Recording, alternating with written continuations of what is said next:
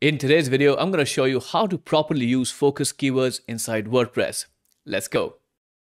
Before I show you the actual process of adding the focus keywords on your WordPress website, let me take a second to explain what focus keywords are if you're very new to WordPress. When you build a WordPress website, you'll add content on it and you'll want the content to rank in search results for a particular set of keywords. Let me give you an example. I have this example website right here and I have a post on it which is how to make lemon curd. Now, even without reading the article, you can instantly understand that I would want this post to rank in Google and other search engines for keywords like make lemon curd, how to make lemon curd, and variations of this key phrase or this keyword. That's the concept of focus keyword. The exact words or combination of words or key phrase that I want my post to rank for.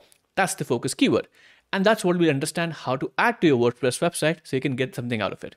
I hope you understand the concept now. Let me explain a little more details and then we'll go to the process of where we start adding focus keywords on our WordPress website. So let's use how to make lemon curd, this post, as an example of adding focus keywords on your site. As I already explained, you can typically understand what the focus keyword would be. It would be how to make lemon curd, or some typical variations of that. Now, let me clarify one thing. Focus keyword is usually not a WordPress native feature. Focus keyword is only added, or the feature can be added once you install an SEO plugin on your site. It can be any SEO plugin, and I'd say all SEO plugins have some sort of variation of this feature where you're typically allowed to add a focus keyword and focus key phrases on the site. And I'm going to demonstrate using a plugin called All-in-One SEO, which according to me is one of the best SEO plugins out there. So I already have the SEO plugin All-in-One SEO installed on my site, and I'll show you how to add focus key phrases with it. As I explained, any SEO plugin that you use will have this feature, but the user interface or the little bit of the design and the cosmetic elements might change, but the feature usually works almost the same way. All right. So to use All-in-One SEO to add focus keywords on the site, all you have to do is first install the plugin, which I already have, and then scroll to the bottom of the post where you see the SEO controls with All-in-One SEO. So I'll scroll to the bottom and you'll see All-in-One AIO SEO settings. AIO SEO is an acronym for All-in-One SEO. So you'll see all sort of settings here. When you scroll down a little bit, you'll see focus key phrase settings here, and a couple of options. Now, it can be a little bit confusing to the beginners because you have focus key phrase, additional key phrases, then add focus key phrase, get additional key phrases, and then add additional key phrases. What does this mean? Why are there so many fields and what do we do this? Let me explain. The first thing that we'll do is add the main focus keyword that we want to rank this post for. For example, if I showed you the post title once again, it says how to make lemon curd. Typically, the ideal title or the ideal key phrase that this post should rank for the best traffic for me is how to make lemon curd, right? So let's choose that as a focus key phrase in this example. And we'll go to the first key phrase setting, which is the focus key phrase. And I'll type this in. So I'll type in how to make lemon curd. And I'll press enter to register that in. And what All-in-One SEO is doing is taking that focus keyword and analyzing the content of the page and telling me and giving me recommendations on how I can improve my post to rank on this particular key phrase. So you see how to make lemon curd, the score for this post, that means the optimization for this post is around 50 out of 10, which is a true SEO score that All-in-One SEO provides. So it's very helpful to understand how optimized your post is. But there's one important thing to keep in mind here as well. All-in-One SEO is also telling me that focus key phrase length is a little too long. Try to make it shorter. This is also important to understand because you should not keep focus keywords very, very long or typically one word short. It should be a fine balance between short, I say 2 words or typically 3 words, and 4 to 5 words is the maximum. But right now, All-in-One SEO is telling me that this focus key phrase is a little too long. So what I'll do is I'll change this focus key phrase to something like just make lemon curd. Because again, the intent of the words is the same, whether I say how to make lemon curd or make lemon curd. But by keeping it short, I'm getting more targeted, say optimization recommendations from All-in-One SEO. I'll press enter once again. And now I'm seeing some sort of recommendations. And these recommendations, which you see in green, have now already been passed. My score is also improved. And also I have some important recommendations that I can follow. So it's saying focus key phrase in introduction. That means add the focus phrase in the introduction of the post, somewhere when you start in the first couple of paragraphs. When you scroll down, you'll have focus key phrase in subheadings, so included in subheadings, and also focus key phrases in alt text attributes or alt attributes for images. So if I go and see the image, it should also have the focus keyphrase in the alt text attribute of this image. These are recommendations given by all-in-one SEO to maximize the chances of this post ranking high in the search results, because on-page SEO is very important if you want to rank high in the search results. Now, this is the typical first focus key phrase.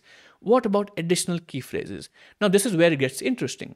Usually when you create a blog post, you can't just have one focus key phrase which defines it all. You might have variations of the key phrase which still define the post, but not the primary focus key phrase that you want to work for. Again, in this example, if I talked about lemon curd, then make lemon curd could be my main focus key phrase. But how to make lemon curd easy lemon curd recipe, that can be an additional focus key phrase. So let's say, for example, if I want to choose or add an additional key phrase, then I can add an additional key phrase as lemon curd recipe. That can be a simple additional focus key phrase. Another one can be a variation of this word, which is easy lemon curd recipe. Let me also add that. Lemon curd recipe. So now I've added additional focus key phrases to this specific post, and the main focus key phrase is this. Now again, all-in-one SEO is providing me some helpful recommendations on individual additional key phrases that I added, giving me ideas on how I can improve the optimization of my post depending on this particular key phrase. If I select this, you'll see this typical arrow right here. That means the recommendations are appearing for this particular key phrase. That means telling me that use the focus key phrase in introduction, use the focus key phrase in image alt attributes. And if I click this one, then the arrow shifts here and the recommendations are now specific to this additional focus key phrase. Now here, I'll like to pause for a second and just clarify one important thing. You don't need to actually optimize for every individual focus key phrase, and it might not be even practical in most cases. Because let's say, for example, I have added the make lemon curd key phrase in the introduction paragraph of this post. But if I also include the lemon curd recipe keyword in the introduction, and also this key phrase easy lemon curd recipe, and let's say I added a couple of more additional key phrases, it's not practical for me to include all those focus key phrases in the introduction, even though that's the optimal way to optimize my post. Because of course, it might appeal to robots or bots who scan my site, but not to humans. They'll instantly understand something is off. It's not naturally that how you write. So the first preference is that whenever you write a blog post or any kind of content on your site, should be humans, not search engines. And typically, if you've selected a good focus key phrase, for example, make lemon curd, most of the time, search engines are smart enough to understand and do all sorts of, I'd say, substitutions for additional key phrases or substitutions for similar sounding words, similar meaning words. So in this case, I'd say most of the times, say if your post is well optimized for make lemon curd, then Google and other search engines already understand that easy or lemon curd recipe is also a key phrase that this post should rank for. Now, whether it ranks or not, that's up to Google, but it should rank for both these keywords. It's already, search engines are already smart to understand that. So don't go overboard with optimization. Typically, you should follow the optimization process or all the steps in the main primary focus keyword. But for additional key phrases, just do the bare minimum. Just try to see wherever you can squeeze that in without affecting the quality of the post, or at least make it appear like it's written for humans, right? So in similar manner, for the additional key phrases, you can keep adding more additional key phrases if you find they are closely related. Don't just try to add focus keywords just for the sake of recommendations, because as I said, you don't need to follow all recommendations. This is more of a guidelines that you can follow if you have the bandwidth or the capacity to do so in this particular post. So you can keep doing this until you find a good balance of focus keywords. But what about this focus key phrase, and what about this get additional key phrases? Now this is where it gets interesting. Because typically, when you're writing focus keywords in this post, it was quite obvious that what the focus keyword was, because the post is very straightforward. And I just typically understood, or I'd say I made an educated guess that make lemon curd is the focus keyword I should go for. But I don't have any statistical data to back this up. That is this the focus keyword I should be trying to rank for? Because for difficult or different types of keywords, the search volume and the search competition might be very different. So how do I get that data? you can get the data by using this option, which is get additional key phrases. And what all-in-one SEO does, which is typically, I'd say, much better than other SEO plugins, is it integrates with SEMrush, a very popular SEO, I'd say, service, a set of tools that they provide. And it gives you some keyword data about what keywords you should be targeting based on search volume and the search, I'd say, trends, the seasonality of the keywords. You get all that data by just signing up for a free SEMrush account. That's pretty awesome, right? So I'll click this button right here, which will open up a dialog box. It's off window or off my screen. I'll just drag it on the screen right here. Just give me 1 second. And this is typically what you will see. If you don't have an SEMrush account already, then what you can do is sign up and just log into your account using the credentials that you'll create when the sign up process. And once that is done, you'll start seeing additional key phrases here. So I'll pause the video for a second. I'll start the sign up process. I'll sign up and sign into my account as well. And then I'll show you the process of how the additional key phrases will appear and what the interface is like so that you can understand much better how you can make intelligent decisions about what focus key phrases and keywords to go after. So I finished the sign up process. I just signed in with my Google account. It was very quick to do, just take a few seconds of my time. And now this is the interface you will also see if you complete the sign up process, right? So you'll see first show results for. That means if you're targeting a particular country, then you have the option to choose between countries. You have all sorts of countries. I'll just leave it to United States of America right now, just to give an example. This is where the focus keywords start coming into play. The focus key phrase that I have targeted for this post is make lemon curd, which is typically a key phrase which has a volume of 210 approximately per month, right? This is the focus keyword I have added. But how to make lemon curd has a search volume of 200 or 2,900 searches per month, which is more than 10 times the focus key phrase I've selected. So now instantly you can see that this makes much more sense, even though the focus key phrase is a little long, because once I select this focus key phrase, I'll get more targeted recommendations on how to optimize my post for this particular keyword.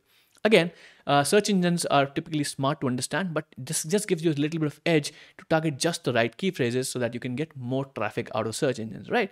So this is so valuable if you can understand what this means. And this is just not for this post. Any post that you write, any focus key phrase you add, you can get all this data for free from SEMrush. So let me just choose how to make lemon curd in this case, and I'll just add this. And I can add more key phrases if I want to, just to give an example, and what they'll be populated instantly. So I'll close this out, and all the focus or additional focus key phrases have been added to this section right here. But now, because I know how to make lemon curd is a more search volume or search worthy traffic or key phrase to go after, what I can do is switch the main focus key phrase from make lemon curd to how to make lemon curd. Let me do that once again. How to make lemon curd. And I'll modify the how to make lemon curd just to make lemon curd. And that's it. And now the recommendations I'm seeing all here are based on this more search worthy, or I'd say higher search volume focus key phrase, which I can now optimize. So I'm getting all these recommendations from all-in-one SEO, which is telling me that focus key phrase is in the SEO title. That's great. Focus key phrase is in the meta description. That's also great. What I can do is focus key phrase length, which I already discussed, because it's a higher search volume. We'll ignore this for now. Focus key phrase in URL. This is important. If you are using the latest version of WordPress, you'll remember, or you'll know that the URL is now switched to the summary section. You'll see this option. You can change the URL here. Focus key phrase in introduction. So if you go to the introduction of the post and you try to write the introduction in a case where you can include this focus keyword, then you will have that optimized as well. Focus key phrase in subheadings. So if you have subheadings on your post, try and include the focus keyword there. And focus key phrase in image alt attributes. That means the images that I've added, add that as an alt attribute. And just by following these simple instructions right here, which are given to you by all-in-one SEO very easily, you'll optimize your post for that particular search key phrase very, very easily. And that's the basic idea of how to use focus keywords, right? Focus keywords, what do you want your post or page to rank for? That's the focus key phrase. And then every SEO plugin will give you some sort of different functionality. But using all-in-one SEO, you will see all these advantages, the recommendations that are targeted towards that focus key phrase, the power of adding additional key phrases and also looking at recommendations specific to that focus key phrase, and also getting additional key phrases with the help of a very, very powerful service called SEMrush, getting more statistically significant data to make intelligent decisions about what focus key phrases you should be targeting in the first place, right?